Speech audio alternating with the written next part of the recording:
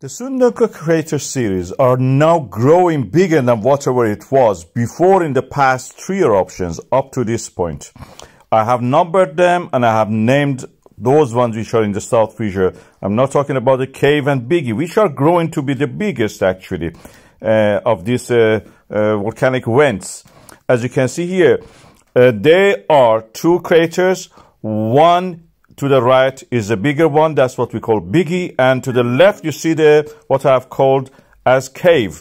There are huge waves created by the eruptions from these 2 volcanic vents. As you can see here, they're rising, and because this is a dense material, remember lava has a density of around 3, so creating waves in that material, which is 3 times denser than water, needs a lot of force, and the force comes from the gas pressure within this original magma which creates this lava. When they reach the surface, the magma reaches the surface, we call it lava.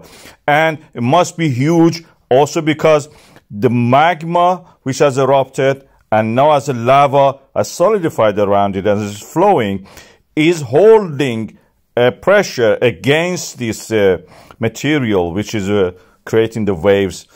I'm trying to measure the dimensions of these craters.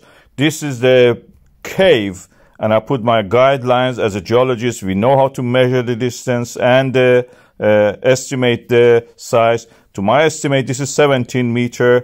This is our training. We do that all the time. The second one, which looks like double that amount, 70 meters, is around 35 to 36 meters. I go with the biggest 36, which is a better estimate. And it is adding because this lava is spewing out of it on the flanks of this volcano. That creates this, height, added height. The waves here are 5 meters. This is 3 tons, a cubic meter of this material is in mass. So they are really huge. The waves you can see there are big compared to whatever we remembered seeing before.